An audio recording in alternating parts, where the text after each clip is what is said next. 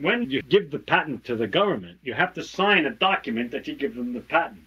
And a legal document is not a legal document unless there's some exchange. And so they say for the sum of $1, you give this to the government. Okay? It's some dopey legal thing. So you gave the patent for $1. And so I said to the guy in the office, I said, where's my dollar?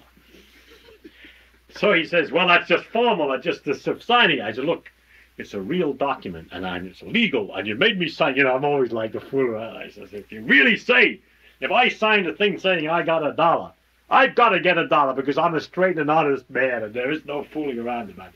He said, oh, he says, this is silly. He says, we haven't got any funds set up to give $1. I said, well, that doesn't make any difference. You got it all set up that I'm signing for the $1. You know what I mean, and so forth. So I kept arguing back and forth. He said, all right, he says, I'll give you $1 from my pocket. It's okay. So I take his $1. Then I realize what I'm doing.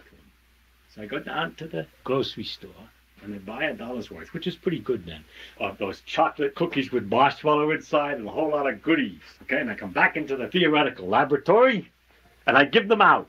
I have a prize. I got a prize, $1. I got $1 for my patent. I got $1 for my patent. I give it to everybody. Result. Everybody who has one of these patents, because it was easy. A lot of people had been sending things in. Lots of patents. Everybody come down, they want their $1.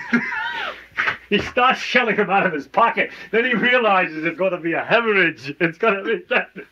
And they got crazy trying to set up somewhere a fund where he could get the lousy dollars that these guys were insisting on.